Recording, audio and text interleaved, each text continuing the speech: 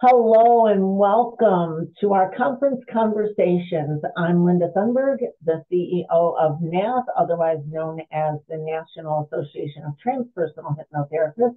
And I'm here today with Linda Bennett, one of our truly gifted and loved presenters that come to our NATH conferences. And we're going to have a conversation with her today. Love Hello, it. Linda. How are you? I'm good. And I just love that you're doing this. This is wonderful.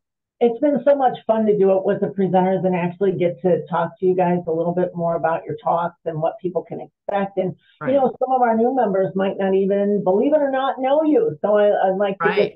get to know you guys even better. So you're doing a 2 hour talk on, wait a Mhm. minute, I've got it right here, embracing a new narrative for mind, body, and spirit healing, which goes right into our universal alignment. Right. Can you tell us about that? What can you tell us about what the participants might take away from that talk? For me, I think the participants are going to take away tools that they can use with their clients because we know our clients come in with a narrative that says, I'm broken and I can't be fixed and all this other stuff. And we know that it's how they talk to themselves that often causes the biggest problem. Exactly. So by helping them change the narrative that they're sharing with the world, then they can change their whole lives. And so that's really what it's about, is finding new ways to look at the narrative. And one of the things I've learned recently in doing some research is the most popular word on social media is trauma. And in that being the most popular word, you've got a lot of misconceptions, a lot of challenges that are coming with people just throwing out the word trauma, a narrative that might need another look at. I totally agree with you. So that will be very interesting. So I assume our hypnotherapists will come out of your class with a little more information of how to talk to their clients or how to glean information from their clients so that they can help them Abs- more.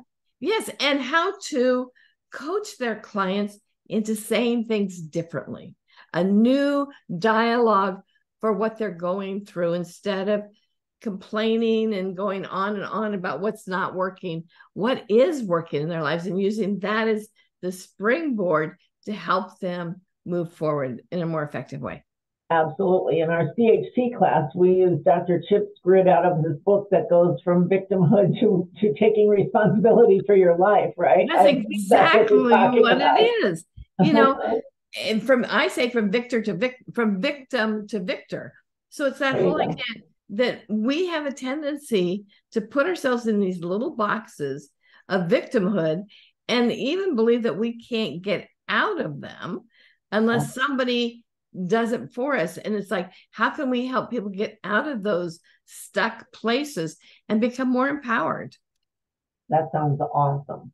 And then I also know you're doing a 1 day workshop on Friday, I believe it is, Yeah. on making the most of your hypnotherapy business. And I've already had members ask me, what's going to be involved in that?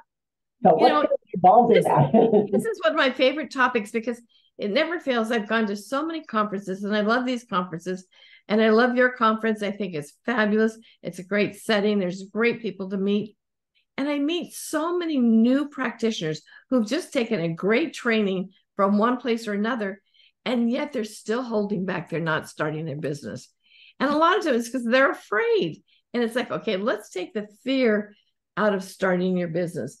And let's look at how you identify your why for being in business. Why are you doing this? And some people say, well, I want to help people.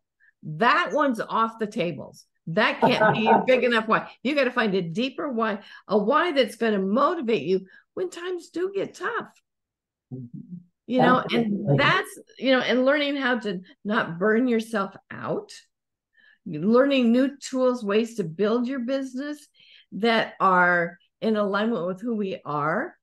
And I know when I first started, one of the hardest things it was for me was to ask for money. Mm-hmm. I did a lot of complimentary sessions, I did a lot of freebies, but to ask somebody to pay for it, it was like, wait a minute. And so we did some work, and I found it took me back to being a small child, and I got my first allowance. It was 50 cents. There you go. And I didn't think I was worth anything more than that. And to help us work through those blocks of charging for our services, charging a reasonable fee, and knowing that it's also about, again, your passion. Because if you're passionate about this, you will go through the bumps and lumps without a problem. I know when COVID happened, so many of my peers were going, well, there went my business. And I went, well, Miss, go here, watch my business grow. Because we had a new avenue that hadn't been really that strong for us before. And now we had Zoom. Yeah. Here we are. And that you could build a fabulous business doing that. And so helping people work through that, how to take action instead of waiting. Also, being an entrepreneur or solopreneur, which is most of us what we really are solopreneurs, you do feel alone. And this is where community, like the organizations, can help you grow and expand your business. And just like you have the little mini workshops that you run periodically, those are additional places to pick up new tools. So we'll talk about that. We'll talk about, I already talked about avoiding burnout. And where do you get the inspiration? What is your inspiration? And I know for me, just seeing my client walk out the door standing taller is enough to say, let me do this all day long. And that's what I want to do. I love this work. I can't imagine not doing this work. Can you? No, I can't either. And you're absolutely right. You can almost see the changes on the clients' faces from their self-healing, right? And if we can help them do that, I think it's an honor. I really do. Oh, it is. It's such a gift to do this. And, I tell my students all the time, I have the best job in the world. And I fall more in love with this every day. The power of it. I had a gentleman that was here in my home the other day doing some sort of service of some kind. And he said, what do you do? And I said, I'm a hypnotherapist. And we had this wonderful conversation. And before he walked out the door, I was sharing 2 books with him of scripts for children to use with his kids. There you go. That's how it works. We need to talk about it more. We need to talk about what we do so that the mainstream people go, oh, what is that? Or I've heard of that. You're doing that, right? Right. So many people are afraid to talk about it. And I always say, they're not going to knock on your door going, I heard a rumor.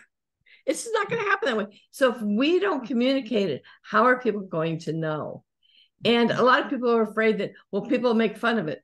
So what? So what? There's going to be people like this gentleman.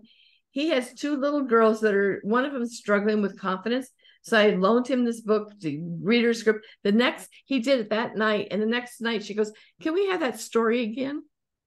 Oh, that's so awesome. And that's what I mean. Those little moments may not be a client in my chair tomorrow, but it's a client in the future. Absolutely. And so you just don't know if you don't share it, how people are going to know.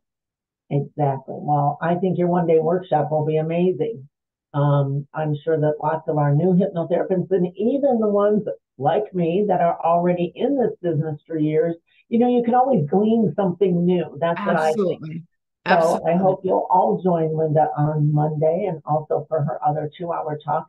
And for those of our members that don't really know you a lot, Linda, what can you tell us about yourself? Okay, I've been in the field for about 30 years. I work at a school in the southwest part of the country in Arizona, and I've been the director of hypnotherapy at that school, the Southwest Institute of Healing Arts, for 20 years. I've been with them for 23, and we teach both on campus and online, and we have a wonderful connection with NATH in offering the Life Between Lives training at our facility once a year. And it's just been a great experience all the way around. It's just been a wonderful experience. And our school we run year round. We don't take summer breaks like a lot of colleges do. And we just have a wonderful group of people that are very dedicated to mind, body wellness. And that's I can really attest to that. Being out there once a year, I love your facility. I love the school. I love the energy. As soon as you walk in the doors, you can feel it. It's mm-hmm. palatable. You can really feel it when you walk Yeah. in. And I'm Yeah. sure you can feel it online too, but you can really feel it when you're there. So, what else do I want to know? Why do you come all the way across the country to the NATH conference? What do you like? Why not? Well, I agree with that, but I you mean, know, I love the conference. I like to see people from other parts of the world because sometimes they do have some other perspectives and things, trends that are happening in certain parts of the country. And it's a chance to reconnect with people that I've known for a while, that I haven't seen for a while.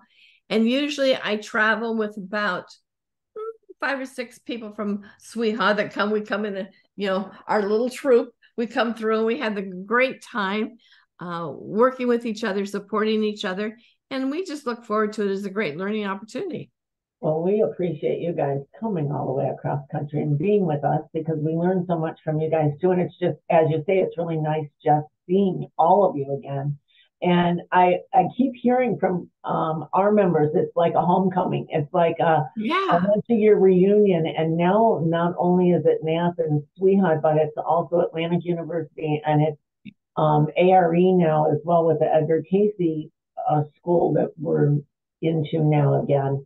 And it's just pretty amazing that all these people can come with the same transpersonal hypnotherapy outlook and meet and be able to network and talk with each other and learn from each other. It's good. And we have oceanfront rooms, so it'll be nice this year. We're back on the boardwalk. You're going to love the house. Absolutely. You're going to love the meeting rooms and the meeting space.